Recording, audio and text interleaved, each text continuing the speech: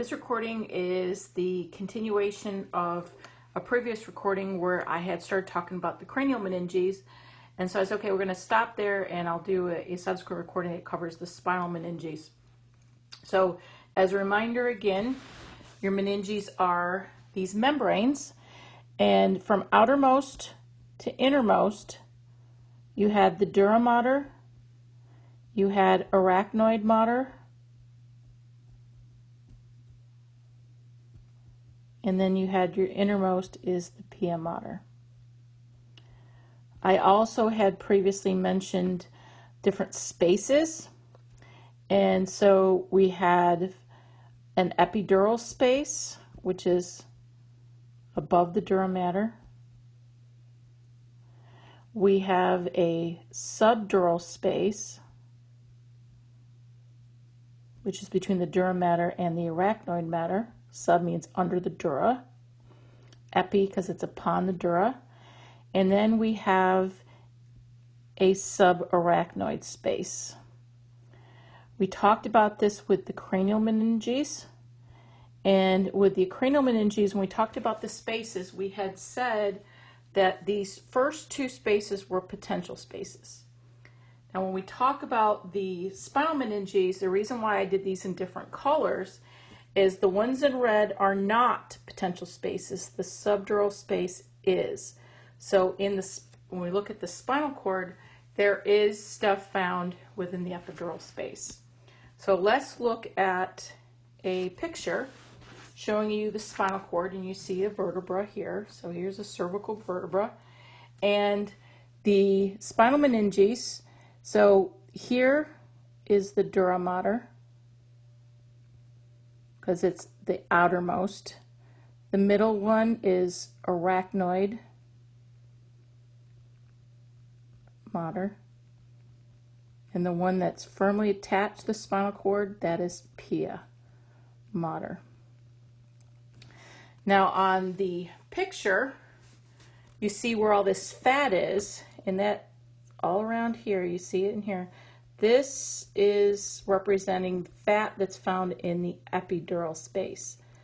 The epidural space has adipose tissue, it has blood vessels, it's got some loose connective tissue.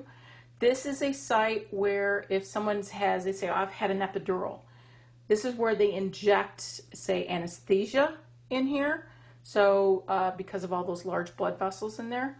That Dura Mater also helps form what we call something called the Cockatiel Ligament. The Cockatiel Ligament helps to kind of provide vertical stability to the spinal cord. So that the Dura Mater is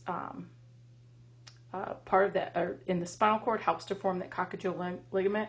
So we got the Dura Mater. Now that Dura Mater is not directly attached to vertebra except very uppermost cervical vertebra, but then you have the epidural space, which is underneath the Dura Mater. There is stuff there. You have the Arachnoid Mater, and underneath that Arachnoid Mater, or not underneath, between the Arachnoid Mater and the Dura Mater, we have what's referred to as the subdural space, but that is a potential space. But you can have, say, when I had mentioned previous recording, an epidural hematoma and a subdural hematoma, you can have them down associated with the spinal cord too, where you can have accumulation of blood in the epidural space or in the subdural space. But normal conditions, that subdural space doesn't exist. That pressure from the cerebral spinal fluid keeps the Arachnoid Mater and the Dura Mater firmly attached to each other. Now, located beneath the Arachnoid Mater is the Subarachnoid Space. So I'm going to write that in here. So Subarachnoid Space, you can kind of see all this like dark blue in here. That's filled with cerebral spinal fluid. So it's filled with CSF. CSF is also located in this area right here called the central canal. That's continuous up with the fourth ventricle of the brain. But we have that subarachnoid space, like up in the brain, is also filled with cerebral spinal fluid. Now the Pia Mater, which is that innermost part here, that helps to form, we call denticulate ligaments, which you see right there. So denticulate ligaments.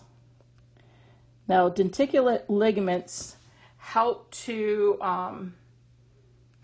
they kind of go from the Pia Mater out to the Dura Mater. They help prevent lateral movement of the spinal cord. It's also a surgical landmark.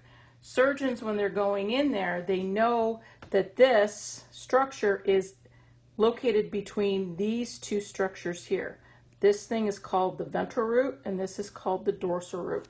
You don't need to worry about that right now, but when they're in there, they know that denticulate ligaments are located between those two structures. On a lab model, I'm just going to show you, so these in a lab model. So you see that it's kind of what you just saw, but here you see all the yellow, the adipose tissue, and here you can see the blood vessels. That is the epidural space, okay? I'm going to zoom in so you can see a little bit better here.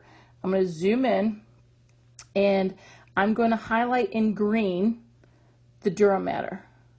So here's the Dura Mater right there. And it goes all the way around right there. So there's the Dura Mater. In red, I'm going to do the Arachnoid Mater. So Arachnoid Mater is this right there. And that goes all the way around here. That thin line that you see between it, right here, that technically, that one tiny little line would be the subdural space. That is really hard to tag during a practical or quiz. So I personally will never tag that because it is extremely tiny. But so we have Dura Mater here, goes all the way around. You have the Arachnoid Mater there.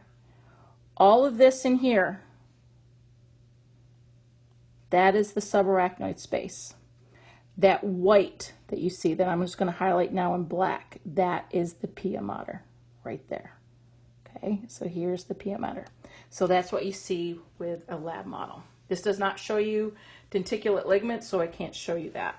But I will show you the ventral root and the dorsal root.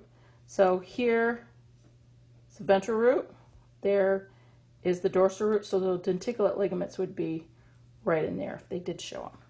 So this will be just covering those spinal meninges. So with the spinal meninges, you've still got the Dura Mater, the Arachnoid Mater, the Pia Mater. When we talk about the spaces, there's difference. There is an epidural space in the spinal cord. It is a real space. It has adipose tissue. It's got blood vessels.